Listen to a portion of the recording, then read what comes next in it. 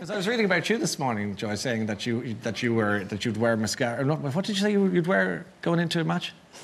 Mascara. I knew you'd bring this up. I heard you say it in the show earlier. Well, I suppose... I only brought it up because I was intrigued that you'd... Yeah, well, I suppose, you know, with women's rugby, you have this perception that you are big and strong as you hope your opposition will see you as. But, you know, like, you like to be seen as a lady as well. And as it is a sport, you still, you know, we still are very much feminine. And my traditions would be my nails and my fake tan. So you're not in a scrum kind of, I'm done, not the nails.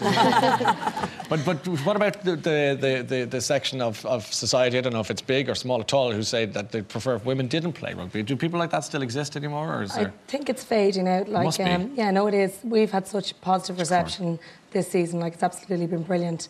I don't see why sport has to be gender specific. We should be delighted that people are out being fit, healthy, and enjoying something that they do and trying to achieve that the best they can.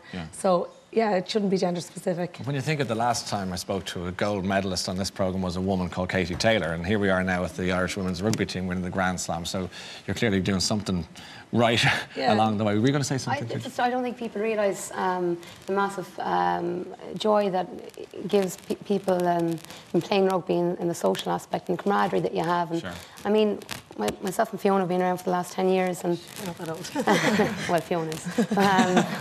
But in saying that, like, you have friends for life from this experience, and you have your lows, and we've had our lows for many a year, and now this massive high, and it's something we'll never forget. What's next for the squad then? What can we expect? I suppose the RFU and the Irish Sports Council have just announced about the sevens funding, so some of our girls are away playing sevens at the moment over in Hong Kong. It's very encouraging to see that coming through. Going towards the Olympics in Rio 2016, and then we'll have a couple of weeks off and we'll get back together pre-season, going towards next year's Six Nations to hopefully bring that back home again. Retain the cup.